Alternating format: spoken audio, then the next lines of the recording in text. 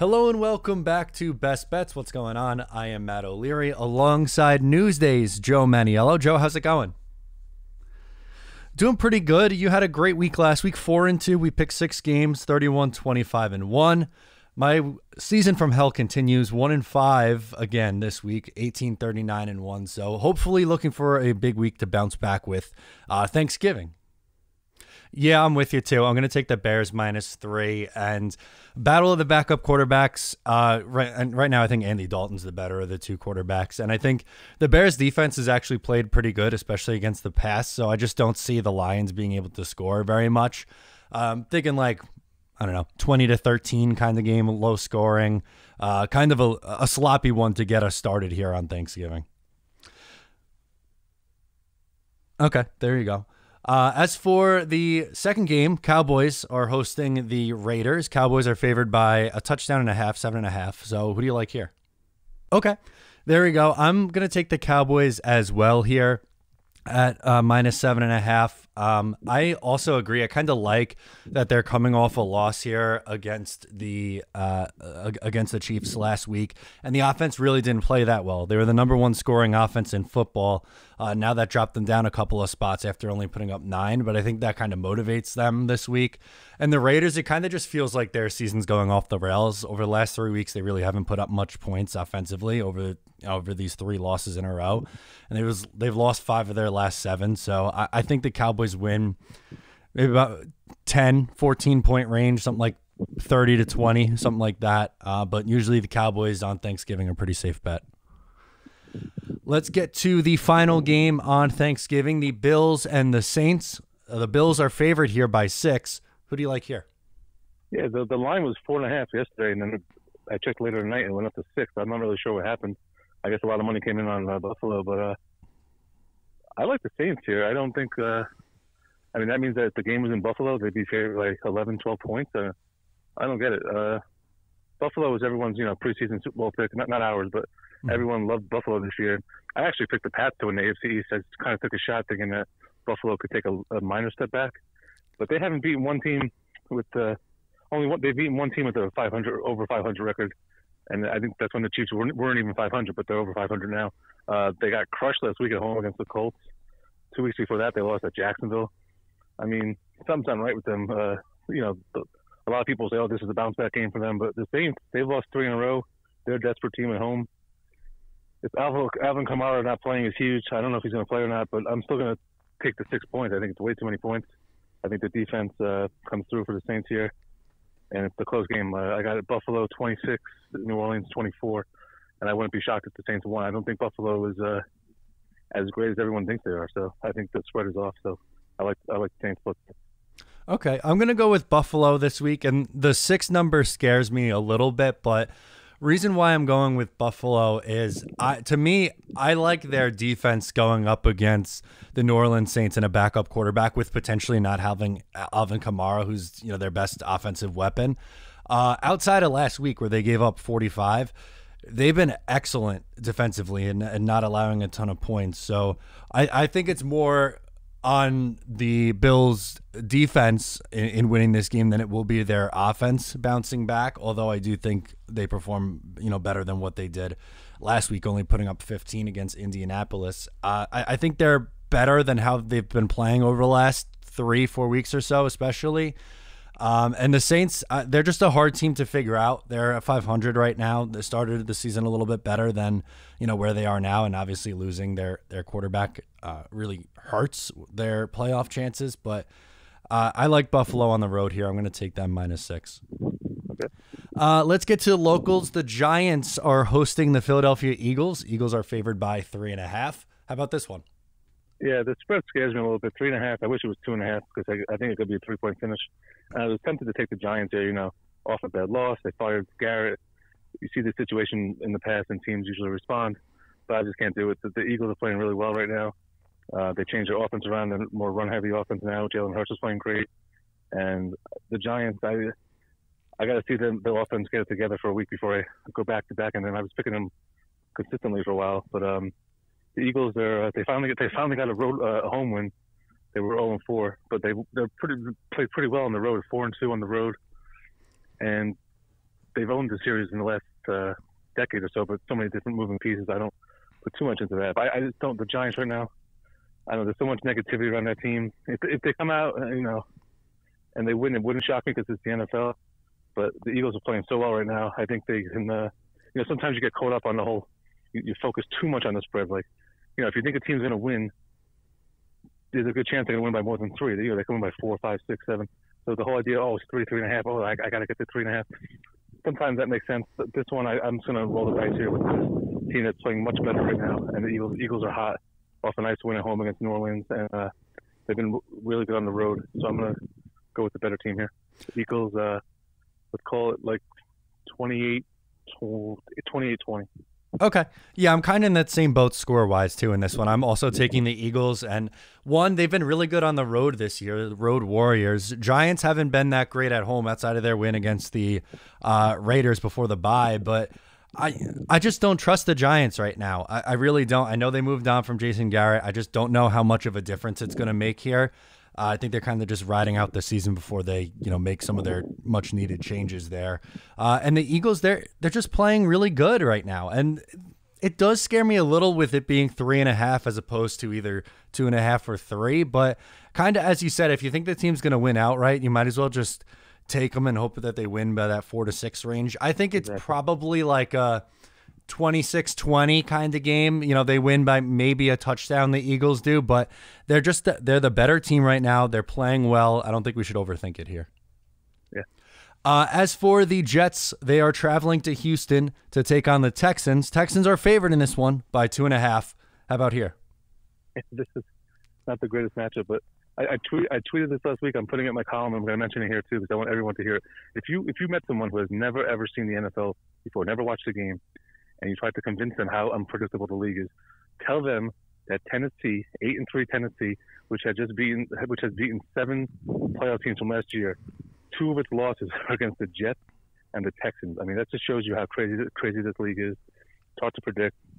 The Texans are finally favored for the first time, I think, all season. Yeah, because remember week 1 they were at home against Jacksonville. It's the first time they've been favored all year. And I like the Jets. I think the Texans are. I mean, the Jets stink, but I think the Texans are way worse. The coach, David Culley, I think I don't know his full name. He last week I couldn't believe I was watching the Red Zone. Last week he challenged the play. That was his first challenge all season, and that's crazy to me. I mean, I know that they're not in many games, so probably figure why challenge. But how could there not have been one situation in the first 9 games that you didn't challenge? That's mind-boggling to me. And I think the Jets get a little boost here from Zach Wilson. Everyone's down on the kid because he hasn't been playing that great and then got injured, and the Mike White phenomenon. I think he's going to have a nice game here. And the Jets, to me, they're the better team top to bottom. I like coach is better, and I just think they're the better team. I mean, it's a rare instance when you can say that, but I think the Jets win the game outright, so 2.5 points. Jets get their first road win of the year. Let's call it 24-16. Okay, there we go. I'm with you. I'm taking the Jets as well. I agree. I think Zach Wilson comes back and plays well. The Jets offense, they've been putting up a ton of yards week over week. Joe Flacco threw for 290 last week. Mike White had the 400-yard game. Even Josh Johnson came in and played relatively well against the Colts. I think ever since Mike LaFleur has gone up and started coaching or calling plays rather from the booth, that it really turned the offense around. And, we know the defense isn't any good. They've had their issues, but offensively, the Texans have struggled. It's been an up and down year. Mostly down year for them, other than just this surprising win and their win in week 1. I think people are too high on the Texans after their, again, the upset win over the Titans. It was great for them, but I don't see them doing it in back-to-back weeks. I think this is a situation where Wilson comes back and puts up maybe his best game of the season. I'm going to take them 30-17. They win. Okay, well. As for our game of the week, we have the Packers and the Rams. The Packers are favored by just a point. Who do you like in this game? Yeah, it's a great game. We talk about it sometimes, Aaron Rodgers, whenever the spread's like 3, you got to take him. But I like the Rams actually a lot in this game. They're off a bye, and they've lost 2 in a row before the bye. I like the idea of them coming in, not with a big, motivation to get back on track here. But the biggest reason I like them is that the Packers are really banged up. They lost 2 offensive linemen. They might be down 2 offensive linemen, I think. And Rodgers has a toe issue. I mean, Stafford is also a little banged up, but I'm sure he's going to play. And I just like, I'm a big Sean McVay fan. I like the idea of them off a bye. And I don't see how the Packers slow down Aaron Donald and Von Miller and that pass rush angry team that wants to get back on track here. Packers at home, always a safe bet, especially with it getting colder. LA West Coast team, but I don't think that matters. I think the Rams come in and play with the purpose, and I don't think it'll be obviously not going to be a blowout. It's going to be a close game, but I think the Rams kind of win convincingly here, or not convincingly, but they win by 4-7 here. I think the Rams are both of us picking to win the Super Bowl, and I'm not going to back off just because they're rough patch here. I think I like the idea of 2 weeks off to prepare, especially for a quarterback like Aaron Rodgers, and the fact that they lost at home to the Titans, and then they lost at the 49ers, and both games are basically blowouts. So another reason why I like them here. I think they get back on track and win something like 27-20. Okay. The Rams. I'm going to go with the Packers this week. I like the points you brought up for the Rams, and I'm not, backing off of my Super Bowl prediction with the Rams yet. The Packers have been so good to us this year. I think they continue that this week. The Rams, even just before the bye, they weren't playing well, obviously, as they lost a couple of games in a row. Whereas, Green Bay, I think they're getting into a groove a little bit, and I know Rodgers is a little bit banged up, but for me right now, I just trust Green Bay a little bit more. We'll see if that changes this week. It would be a big win for the Rams to get back on track here if they were able to win it. But I have a hard time going against the Packers right now because they've been good to us all year long. So I'm not going to change that right now. They weren't good to you last week. No, that is true. So we will see. Best bet. What do you got for us, Joe? My first thought was the Patriots against the Titans. I think the Patriots are the way they're playing, but the line moved too much. It went from like 2.5 to 6.5. So I think they'll still win and cover, but I don't like it as much. So a couple other games I like. My underdog pick, which we'll get to in a minute or two, but I'm going to go with the Steelers here. They were good to me last week. They covered, even though they were down 27-10 entering the fourth quarter. They battled back, almost won the game. And they're getting 4.5 here at the Bengals. Is that right? Yep, 4.5. All right, so the Bengals, I picked. They were actually my lock of the week last week, the Bengals. So going like anti-reverse lock here. Maybe a little bit of a mind game. But the Steelers, they've owned the series. Roethlisberger all-time 24-9 against the Bengals, and the Cincinnati hasn't swept the season series since 2009.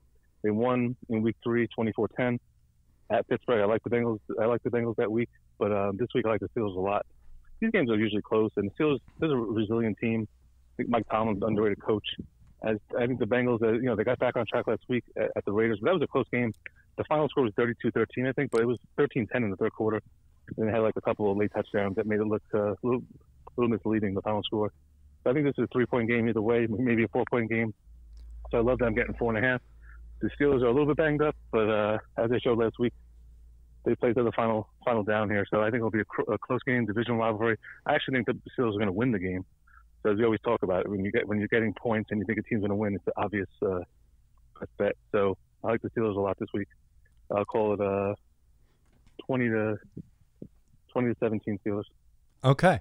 For me, I'm going to go with the Ravens minus 3.5 over Cleveland. I just think Cleveland is reeling right now. They barely skated by against the Detroit Lions. And I know Lamar Jackson didn't play last week, but I'd expect him to, come back and play against the Cleveland Browns this week. And I was surprised to see the number this low. I thought the Ravens would be favored by more than 3.5. I think they win by 7 to 10 points. I really don't think Cleveland's playing good at all right now. Obviously, as they've kind of fallen out of it here. We were both high on them at the beginning of the year. Baltimore's kind of proved that they're, the better team. And I definitely think they're better coach. So I like them to win. Call it 24-17, something like that. Yeah, I like the Ravens too. How about that underdog you like so much? Yeah, the Vikings.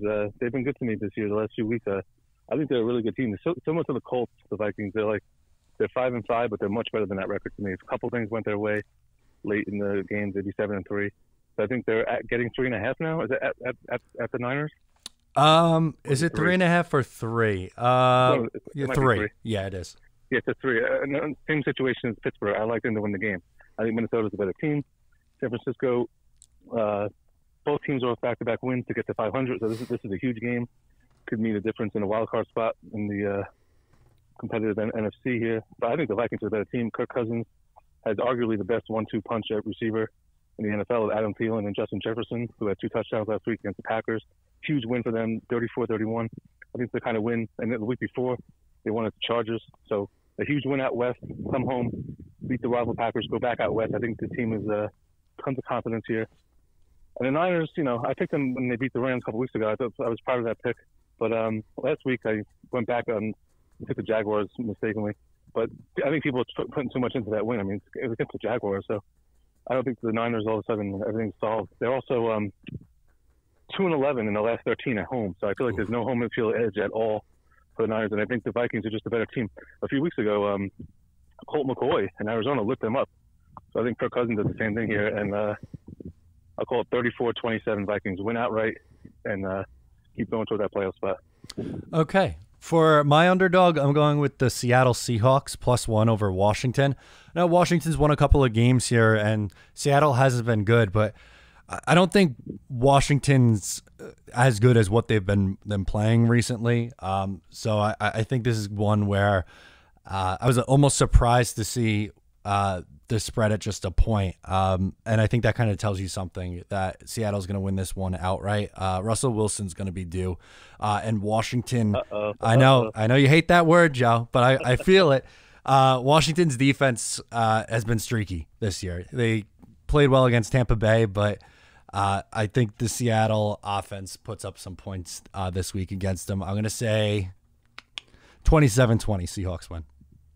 Yeah, I actually like Washington in that game, but I don't love it. But the line did actually open Seattle, I think, -3, and then after the way they looked and the way the Washington player went down, Washington's favored by 1. So the thing is, like you said, a lot of people love Russell Wilson, so the public loves him. That's why the line isn't higher, I think. But Washington played really well. I mean, they have 2 back-to-back impressive wins, so I think you might be surprised with that score. All right, we will obviously see next week. Let's run through these real quick. We got a ton of games. So for the 3 Thanksgiving games, both on the Bears at -3, both on the Cowboys -7.5. I like the Bills -6, and Joe likes the Saints +6. Eagles versus Giants, both on the Eagles -3.5. Both like the Jets +2.5. Our game of the week is between the Packers and Rams. Joe is on the Rams +1. I like the Packers -1. Best bet, he's going Steelers +4.5 over Cincy. I like the Ravens -3.5 over Cleveland. Underdog pick, Joe is on Vikings +3 over San Fran. And I like the Seahawks +1 against Washington. Joe, thank you so much for coming on, and hopefully you and your family have a nice, happy Thanksgiving. You too, man. Happy Thanksgiving. Thank you.